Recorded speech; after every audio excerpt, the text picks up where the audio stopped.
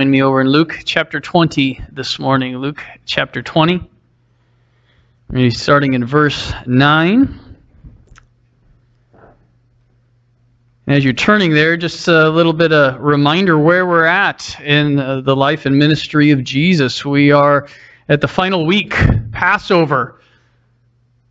The cross is almost upon Christ. A couple weeks ago, we were at the triumphal entry, which was Sunday, as Jesus entered in triumphantly, remember? Righteous and having salvation on the little donkey, fulfilling the scripture and presenting himself to Israel as their Messiah, as their king, and they were celebrating and worshiping.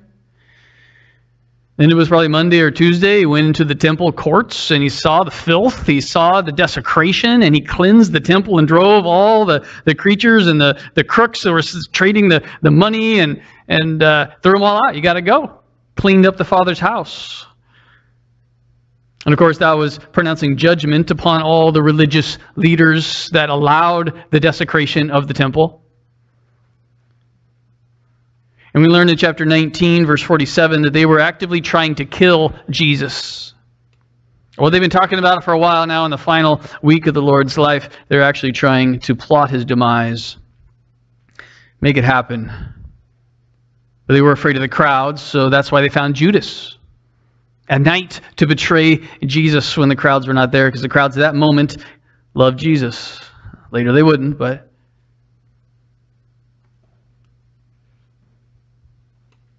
We saw last week, there was a delegation, if you remember, from the Sanhedrin, from the ruling council, who came to Jesus as he was teaching and preaching the gospel in the temple courts. And they came up to him to try to trap him, try to discredit him in front of the people, if you remember. And they had a question, well, by what authority are you doing these things? Things like cleansing the temple, coming in triumphantly into Jerusalem. What authority? And they thought they could, discredit Christ. But remember, there was one little question. Jesus turned it around, took control of the whole conversation, and one question messed them all up, right? Well, John's baptism. I'll tell you if you answer me. John's baptism, from heaven or from men? And then they huddled up and had to talk about it, remember? And they claimed they didn't know. It was the only safe answer they could come up with. and now they were trapped and they were discredited in front of the people. You spar with the master, you're always going to lose. Stubborn pride. Remember, we talked about that last week. Stubborn pride. That was the problem with these religious leaders, and it's the problem with all unbelievers. It's stubborn pride, and it's a problem with authority. I want authority over my life to rule and reign in my life the way I want to. Nobody, not even God, can tell me what to do. And that's the problem with these guys, and that's the problem with everybody on planet Earth until we submit to the authority of Christ.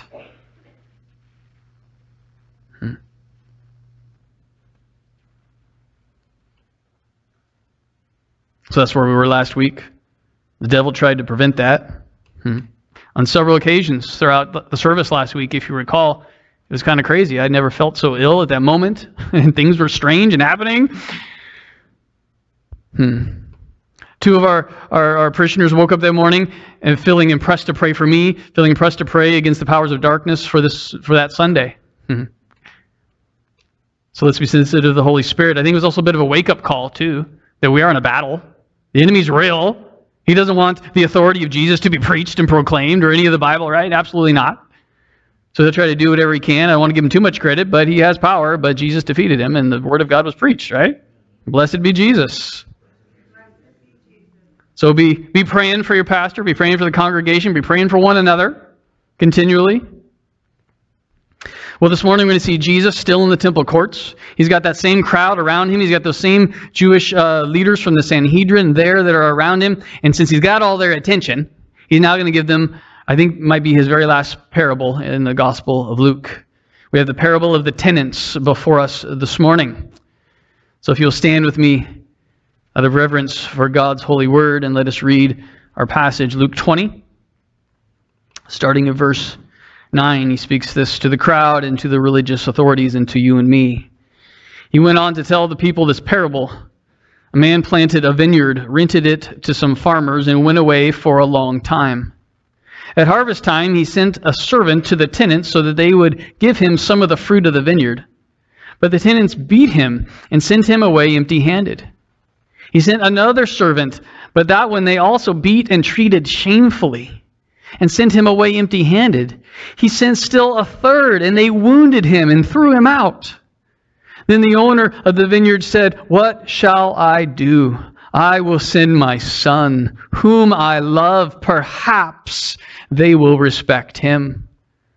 But when the tenants saw him, they talked the matter over. "This is the heir," they said. "Let's kill him, and the inheritance will be ours." So they threw him out of the vineyard and killed him. What then will the owner of the vineyard do to them? He will come and kill those tenants and give the vineyard to others. When the people heard this, they said, "May this never be."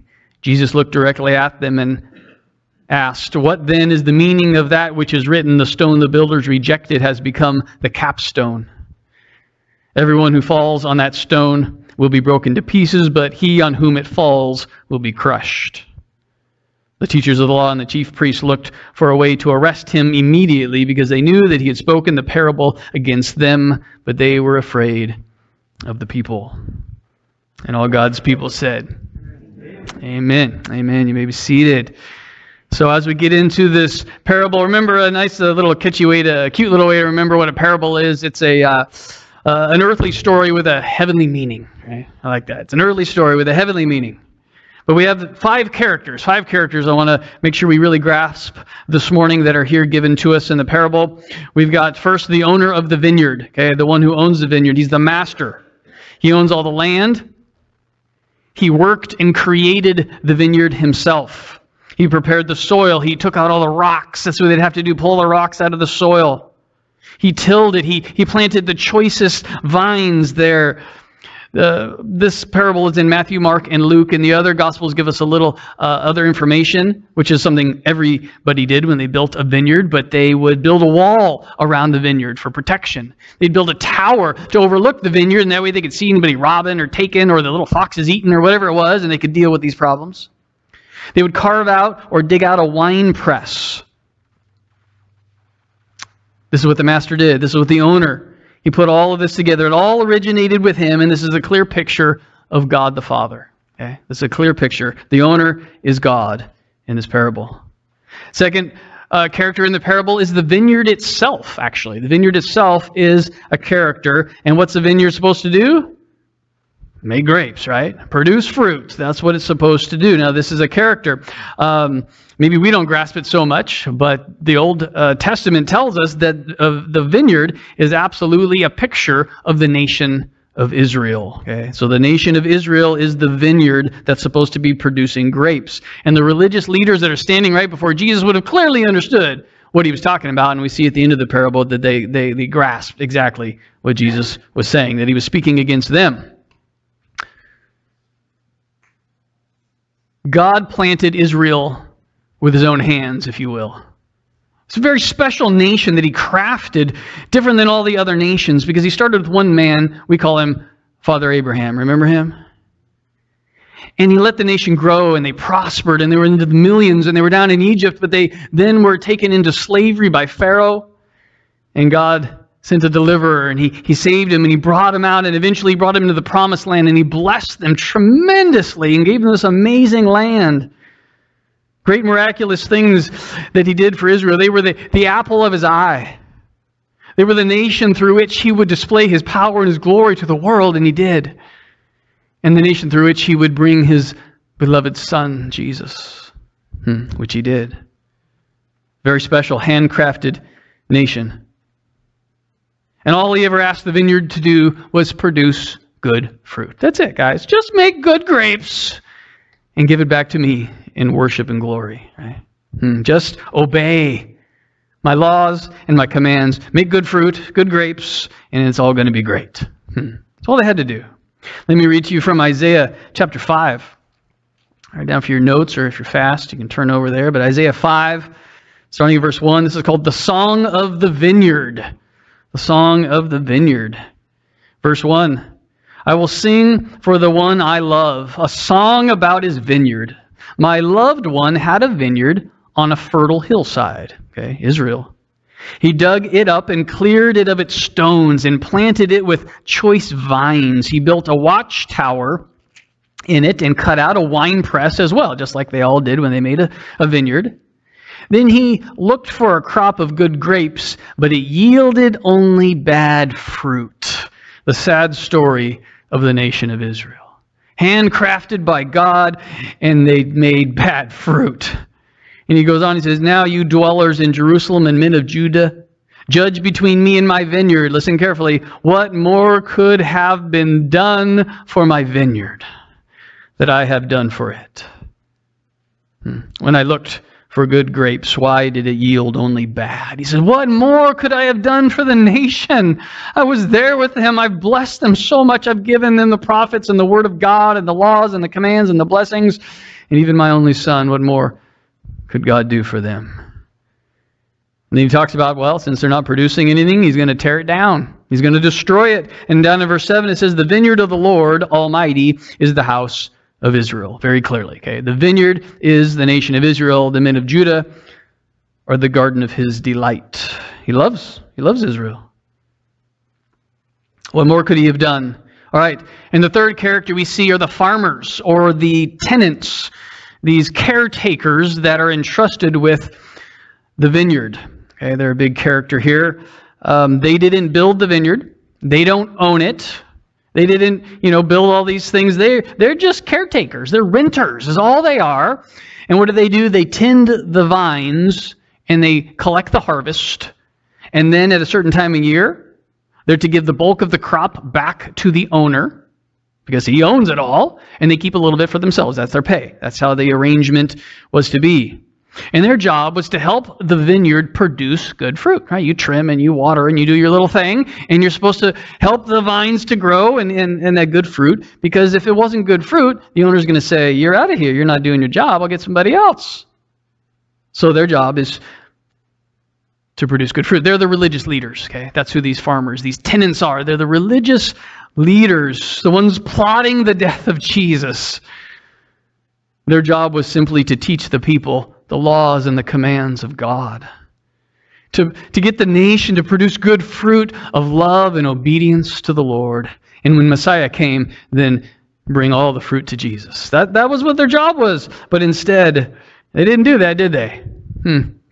This ruling council, the Sanhedrin that is before Jesus, or at least a delegation from them, well, they hate the Lord. They're not doing their jobs. They're wretched tenants is what they are. Wretched tenants. Fourth, we have the servants sent from the master, sent from the owner of the land. He sends out these servants. And what are they doing? These servants come, and they're supposed to probably get their wagons and their barrels, and they're going to get the wine and the grapes and the raisins and all that kind of stuff and bring it back to the owner. Who are these guys? These guys are the prophets of God from the Old Testament. The prophets of God. God sent Israel over and over again, his men. And what they were to do, they were to go to the nation and they were to call forth fruit unto God. Stop your sin. You're messing around. You're not serving God. Get your act together. Repent. Serve God. And then you're going to obey him, right? You're going to bring good fruit back to the one who owns everything. That's the job of the prophets. So repeatedly, they would come and call forth good fruit from the nation. Let me read to you from Jeremiah 7. Jeremiah 7:25. From the time your forefathers left Egypt until now, day after day, again and again, I sent you my servants, the prophets. But they did not listen to me or pay attention. They were stiff-necked and did more evil than their forefathers. So Jesus, through this parable, is talking about the history of the nation of Israel leading up unto himself. And he's saying, many, many men of God, messengers have come, but you didn't listen. You didn't care. And finally, the last character in this wonderful parable is none other than the blessed, beloved Son. And we know that's the Lord Jesus, right?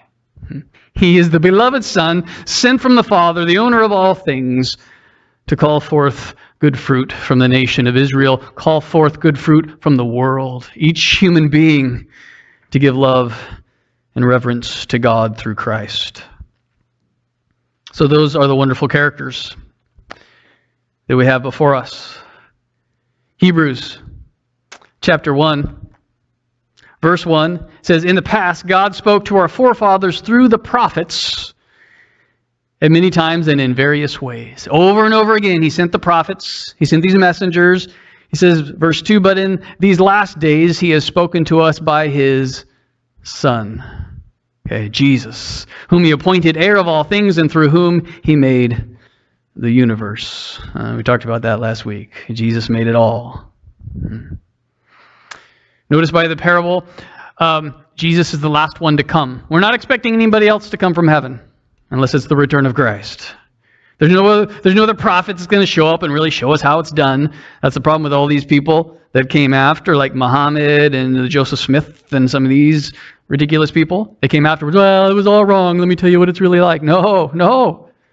But this parable teaches us that Jesus is the last. He's the greatest revelation of the Father. We're expecting nobody else except for Jesus at the second coming. The prophet spoke, and now Christ has spoke. All right, into our parable, verse 9. He went on to tell the people this parable. A man planted a vineyard, rented it to some farmers, and went away for a long time. Okay, so God built Israel. He planted her, and He said, "Bear some fruit, guys. Love me, obey me." And you know what? We can see ourselves in this parable as well. Because we're also the vineyard of God, if you will. All human beings actually are the vineyard of God. Because He planted us, didn't He? Didn't He create you in your mother's womb? That wasn't your choice. You're like, "Well, I think I'll be created now." Right? No. You didn't choose to be born. You didn't choose to look the way you look and have the gifts that you have. I was singing down there thinking, boy, I sound horrible. But God loves it. It's okay. But I wish I could sound nice. But sometimes the voice is just not going to happen, you know? I cannot choose these things. They're gifts from God. God planted the vineyard, and He created in us what He wants us to be, what to look like, and if we can sing or not, all those things. I can't determine, these things. I can't make the food that I put in my mouth. Oh, I can take a seed and put it in the ground, and something grows, and I can eat it, but I didn't make the seed. I didn't make the ground. I didn't make the sunshine on it or the water get on it. I can't make it sprout out. God planted us. We are His vineyard. He's the one, the designer and the creator of all these things. I didn't make the air that I breathe. Huh. Oh, we think we're so high and mighty, don't we? What can we do? So all we have and all we are came from God. We are His creation. He planted us. And this is what He said, "Now bear good fruit." Right at the garden, Adam and Eve. And that didn't work out so good. And here we are in a big mess because of all our sin.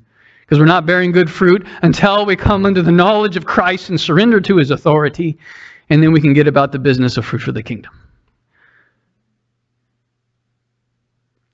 John chapter 15, that wonderful chapter. Jesus says to His disciples, He says to us, 15:5, "I am the vine and you are the..." Right? "If a man remains in me and I in him, he will bear much fruit." That's the plan. Be close to Jesus, and you're going to bear good fruit for the kingdom. Love and obedience to God. He said, but apart from me, you can do, diddly squat. That's the Morris translation. Nothing. You can do nothing, diddly squat, without me. It goes on in verse 8 and says, "This is to my Father's glory that you bear much fruit, showing yourselves to be my disciples." It's to the glory of God when you're my disciple and you obey. Then God gets the glory with your fruit. Go home, read chapter 15. There's more fruit in there. There's a lot more. Good stuff. I'll move on. Verse 10. "At harvest time He sent a servant to the tenants, so they would give him some of the fruit for the vineyard." Just a quick thought before we go on, though. If we're God's vineyard, He told us to bear good fruit, then the lesson for today is, and I'll hit on it later, but are we bearing good fruit? Right? Are we really being obedient to God? Are we being the vineyard that He wants us to be? All right, verse 10. "At harvest time He sent a servant to the tenants so that they would give him some of the fruit of the vineyard. But the tenants beat him and sent him away empty-handed."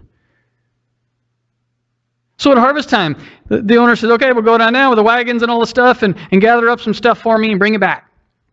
So he shows up, knocks on the door. Okay, here I am. And they greeted him with a beating. They grabbed the guy, they beat him, they pummeled him, they kicked him, and they threw him out and said, get out of here, we're giving you nothing. And he went back to the master empty-handed. That's pretty messed up. They wouldn't give a drop of the fruit to the one who owned it all. Verse 11. He sent another servant, but that one also they beat and treated shamefully and sent away empty-handed. Well, that's messed up again. So he goes down another servant. He says, okay, guys, you got to give me some fruit. The master demands it. The owner of all things wants his take here. And what did they do? It even got worse. It looks like it escalated. They pummeled, they beat him, they kicked him, and then it said they treated him shamefully. And I don't know what that means, but I can only imagine, in my imagination, they beat him up and they strip him of his clothes and send him back to town naked, poor guy. How shameful is that? But that's what they did to the prophets, remember? The servants that are coming are the prophets of God to the nation of Israel. And they abused them, and they beat them, and they killed some of them, and they mocked them. Jesus, masterfully in this parable, is telling the religious leaders and the crowds, this is the story of Israel leading up unto himself. This is what you guys have done. And they wouldn't give him any fruit of the obedience. Verse 12. He sent still a third, and they wounded him and threw him out. It's completely out of control. Completely out of control. It's escalating. They wounded him. I'm thinking they stabbed him with something. He went and he died later or something. This is bad. Now, if you look at this, you have to almost ask a question. You almost have to ask, what's wrong with the owner? Because he's just sending these vulnerable little dudes out there. One guy gets beat up. Second guy gets beat up. Third guy gets all beat up, maybe killed. And you have to ask the owner, what's going on with this guy? Why would he do such a thing? Why would he keep sending these people only to be abused, these messengers? Why? Because, if it was me, after one time, I'd be calling the cops. And if there are no cops in the ancient day, I'd grab all my servants with swords. We go down there and put it in their face and say, you're out now. You come back again, you're dead. You're out of here. That's what I would do. But that's not what the owner of all things did. So what are we seeing? What's going on? Well, what we're seeing here is a display of the patience and the mercy of our God. Right? Grace overflowing continually to a rebellious house, to an ungrateful people, to wretched tenants. Psalm 103 verse 8 says that God is gracious and compassionate, slow to anger, hear that, slow to anger and abounding in love and faithfulness. Slow to anger. That's why he sent one and then another and then another. Oh yeah, they got beat up and killed, but they're going to have a great reward one day.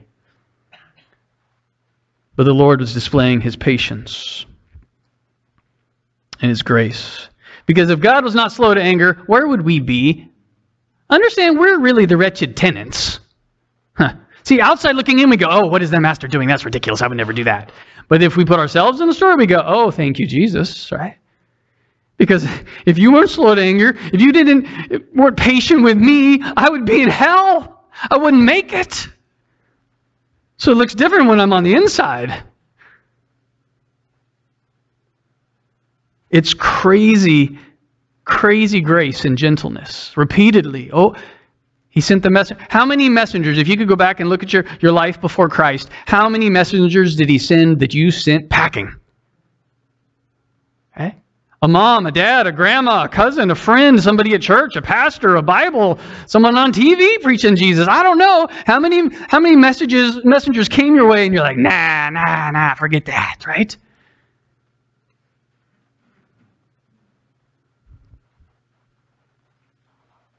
But then when we said yes, and then when we stopped turning the messengers away and said yes to Jesus, we found life and forgiveness and wholeness.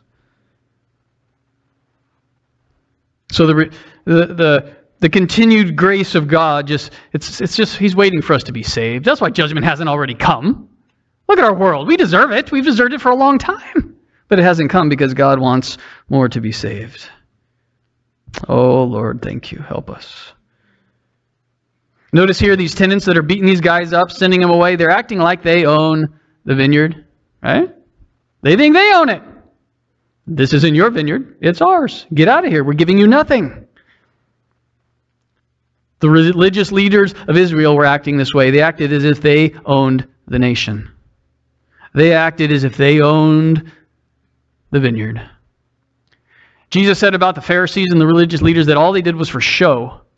Everything they did was for men to see so they could get honored and praised, so they could be adored by the masses. They wanted the fruit from the nation to flow to them. They wanted the power and the authority and the control and the praise. They didn't want to give it to God. They didn't want to give it to Jesus when He came. They should have been teaching the people to give the praise to God, but they took it themselves. It's all pride. Selfish pride, because they wanted the authority. We talked about that last week. Same thing now. Everybody who's rejecting Jesus and not living for Christ, it's about stubborn pride. And they want the authority.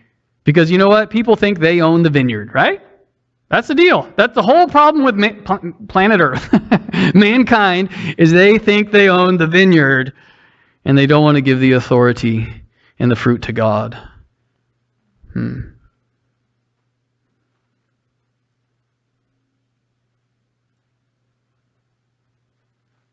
How's your vineyard doing?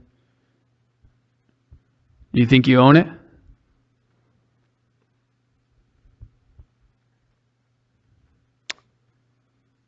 God is gracious. But as we're going to see in this parable, His grace doesn't last forever. Now, if we thought the giving of a messenger and a messenger and a messenger was wild and gracious and patient, wait until we look at verse 13. Because here we see the ultimate act of love, of mercy, of grace beyond measure. Verse 13, then the owner of the vineyard said, what shall I do? I will send my son, whom I love. Perhaps they will respect him. For God so loved the world. That's John 3:16. That He gave His one and only Son, that whoever believes in Him shall not perish, but have everlasting life. I will send my beloved Son. Perhaps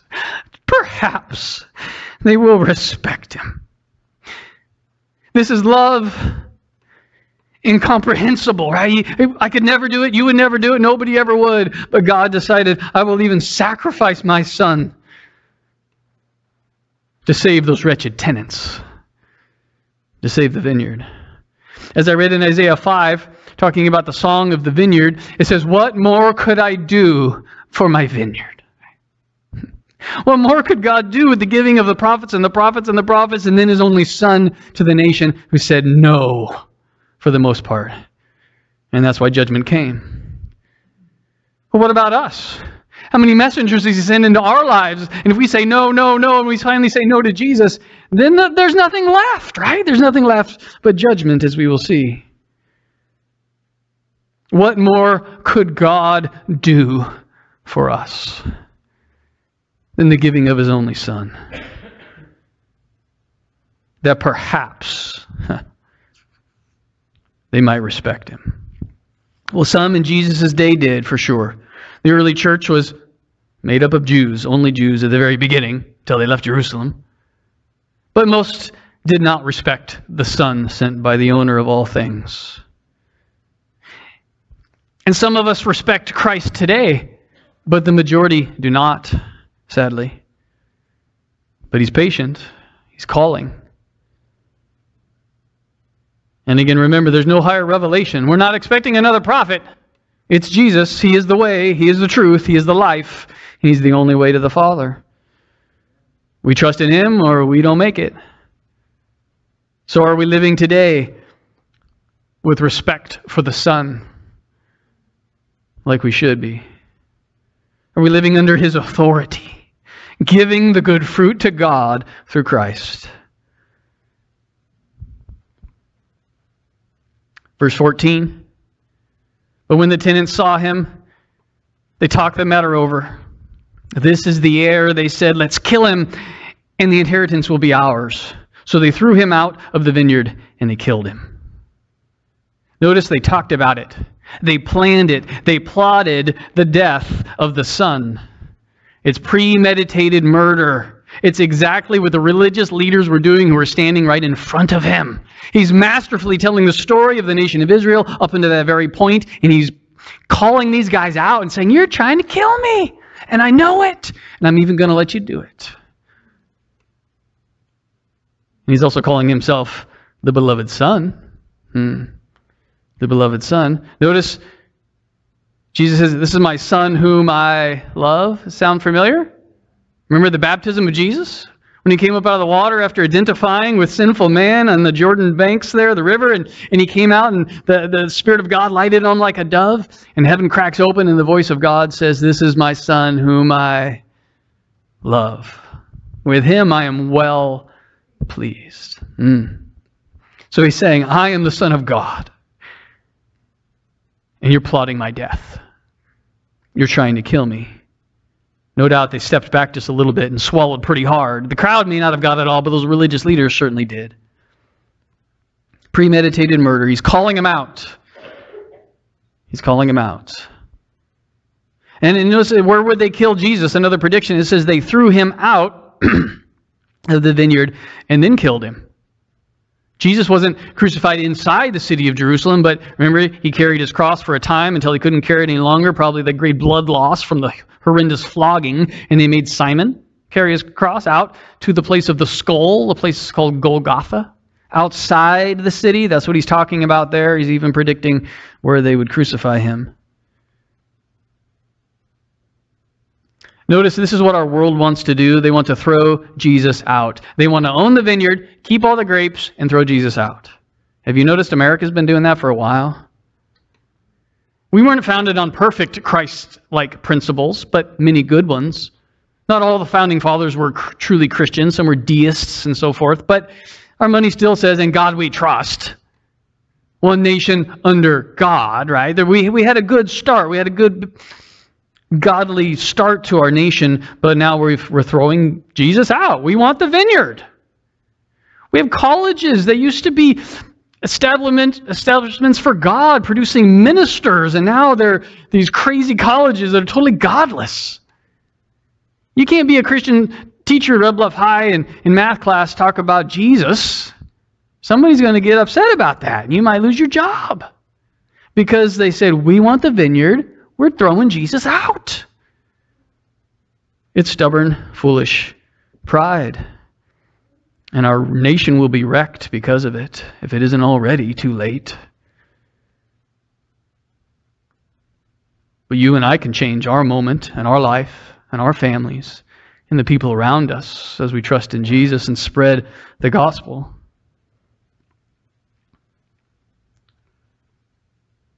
People of our world forget they're just renters, and they don't own anything. And the messengers of God, they send packing, they don't want to listen to. You know, this is also the hallmark of all the cults and all the false religions. They throw Jesus out. They either have no Jesus at all, or if they do, they have a weak, worthless sort of a fellow they call Jesus, but he's not the Jesus of the Bible. He's not truly God. Oh, they'll just strip that right away. That first thing to go, get rid of God. So now he's this weak, emaciated, who knows what. He's not going to save you. The Father's really old and he's decrepit. That's why we never see him. And he sends these messengers. So if we kill the Son, he's got nobody to give the vineyard to and we get it all. Oh, what morons. But sin blinds people. That's what sin does. Sin blinds us to the reality that God is not dead. They must have thought, maybe this old guy's dead. We get rid of the Son and everything's fine. But our sin blinds us. And we get stupid. We get stupid in our sin. Our world has forgotten that there is a God in heaven who made the vineyard. And he's not going to put up with our nonsense forever. How stupid is that, right? But yet we're blinded by the devil, by our own foolishness, our own sin. The owner of the vineyard is not going to just let the wickedness go on forever. What kind of owner would he be? The world says, God is dead. Well, just wait. Just wait. So the question is, what then will the owner of the vineyard do to them? Verse 16, he will come and kill those tenants and give the vineyard to others. He'll kill them, and he'll give the vineyard to someone who will produce its fruit. If you remember back in chapter 19, verse 27, we ended another parable, and it said, oh, those who didn't want me to be king, bring them here in front of me and kill them. Right in front of me, kill them. Talked about the return of Jesus. That's what he's going to do. He's going to slay all the rebellious and the wicked and pile up their dead bodies for the birds to eat. The owner of all things, he is so patient, right? Prophet after prophet, messenger after messenger, chance after chance after chance. And he gives his only son dying for us. But one day the patience and the mercy of God will be over. The door will be closed. And you're either in the kingdom or out of the kingdom, depending on what you've truly done with Christ.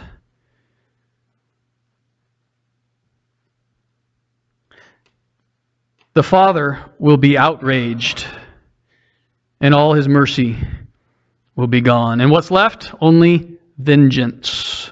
People get upset, oh, God's mean and vengeful. He throws people in hell. Yeah, he does, after repeated efforts to save you.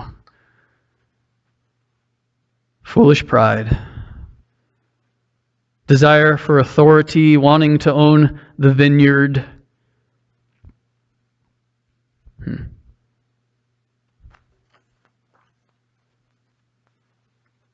It says here that he would give the vineyard to others. He would give the vineyard to others. The same parable mentioned in a slightly different way in the Gospel of Matthew. Chapter 21, verse 43. It says, therefore I tell you that the kingdom of God will be taken away from you and given to people who will produce its fruit. He's talking about the Gentile world. The nation of Israel was to be judged. They were to be destroyed. 40 years later, the Romans came at the prediction of Jesus coming through, and they destroyed Jerusalem. They destroyed the temple. They didn't have a nation. They were scattered until 1948. Long, long time. The judgment of God.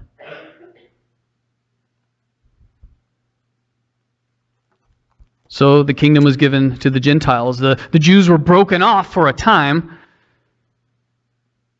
And the invitation was to the world now, come and produce fruit through Christ to God.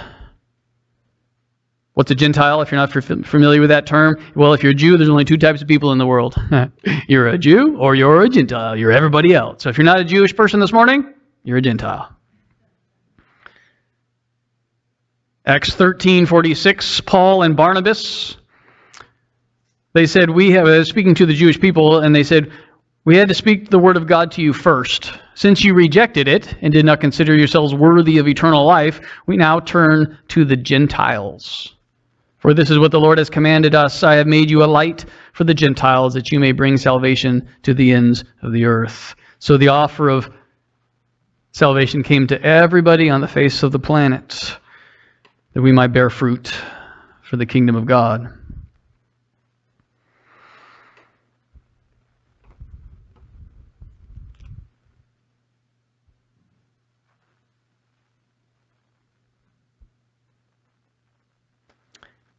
Verse 16, they will come and kill those tenants and give their vineyard to others. When the people heard this, they said, may this never be. I wonder if they understood what Jesus was really saying, or if they're just caught up in the story and thought, oh no, that's horrible for that to happen. Unless they really understood that maybe he meant them. And at that moment they thought it wouldn't happen. I don't know. Verse 17, Jesus looked directly at them and asked, what then is the meaning of that which is written? The stone the builders rejected has become the capstone or cornerstone. Everyone who falls on that stone will be broken to pieces, but he on whom it falls will be crushed. Jesus quotes to them Psalm 118. This interesting passage. The stone the builders rejected has become the capstone or the cornerstone. The builders are the religious leaders. They're the tenants.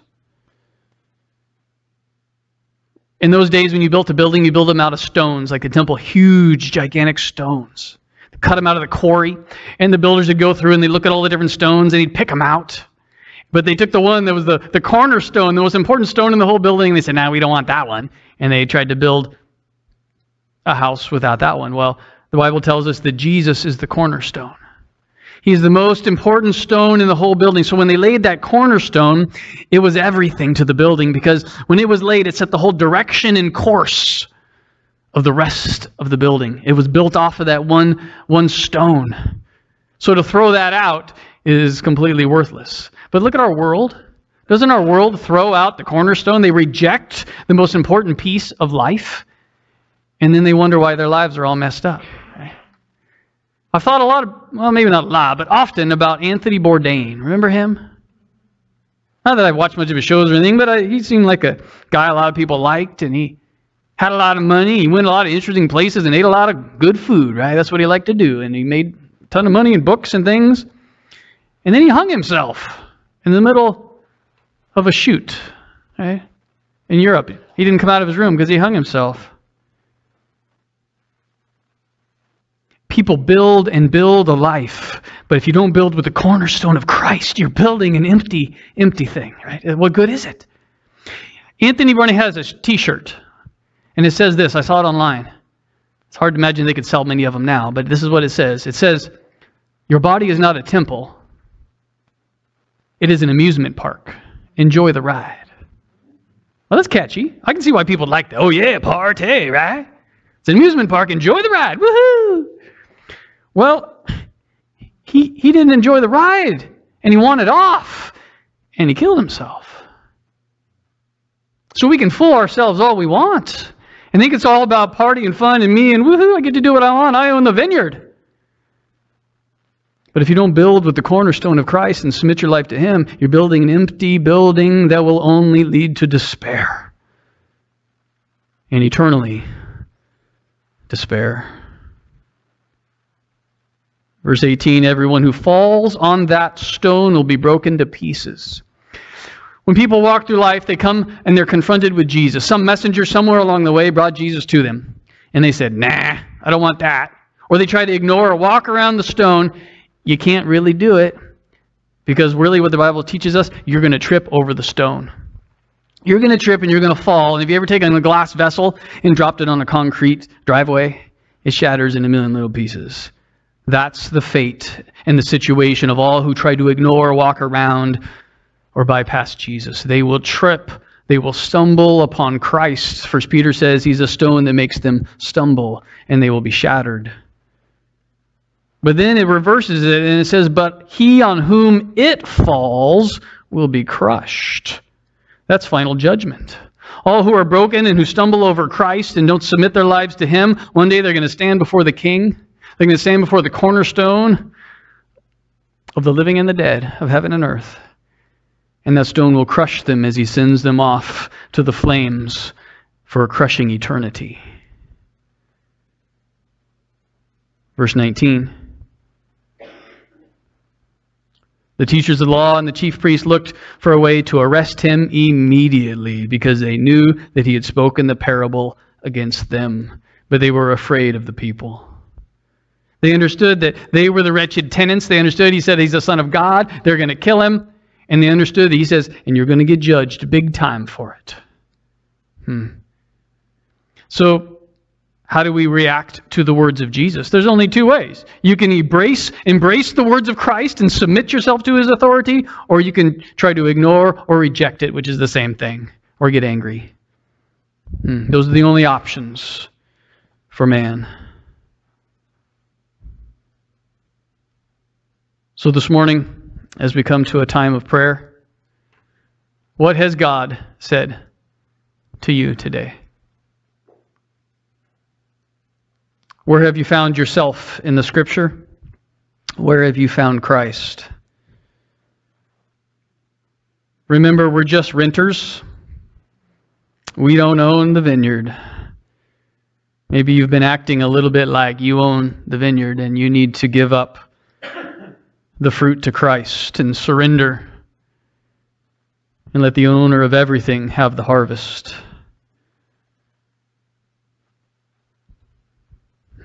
So where are you this morning? As we close our eyes and bow our heads, listen to the Holy Spirit.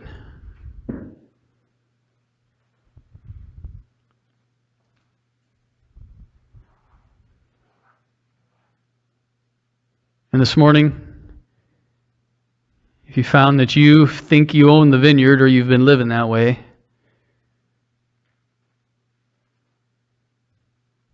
maybe you need to submit and give up the ownership and bow before the authority of the one who owns everything. Lord Jesus, Father in heaven, Holy Spirit, God triune, in all your glory and splendor, here we are before you today. We thank you for this crazy level of patience and mercy and grace that we see displayed in this parable in the Bible, in the history of your work with us in Israel.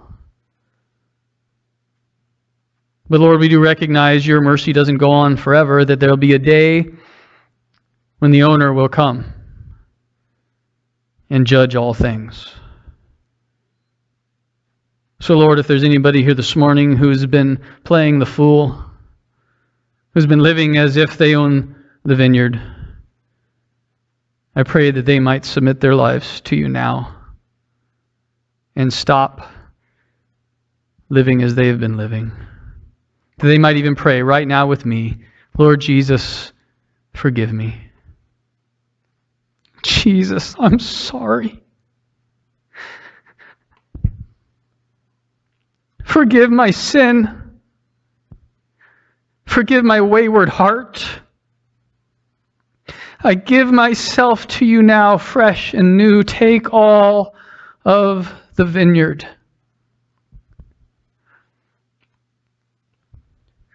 I confess that I have sinned and been stubborn and rebellious, and ask for your mercy on my life. I thank you, Jesus, for your blood shed at the cross for me. I will not reject it anymore, but I apply it to my life by faith. I now turn from my sin and trust in you, Jesus. I will now produce good fruit with your help and strength to obey and to love you.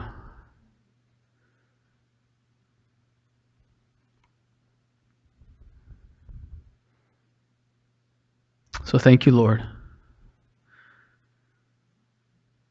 for who you are. We thank you for your word. Help us, Lord, to live a life that gives you all the fruit and all the glory. Forgive our failings, O God, and give us strength to serve you each and every day. Lord, we pray for our world, we pray for our families, we pray for our friends, that they would see one day that you own it all, and they need to surrender the vineyard to you. So we commit those people to you today. Help us to do our parts and share. Help us to be those messengers, Lord, to share your love. And though we get frustrated and though we get tired of it over and over again, their rejection, Lord, we know we're working under your grace and your patience, and this is your plan. So awaken them soon, we ask. In the name of Jesus, we pray these things. And for your sake, we pray these things. Amen.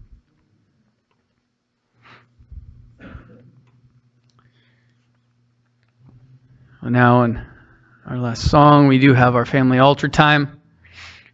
The kids should be bustling over here, I'm sure, any moment. So grab your family.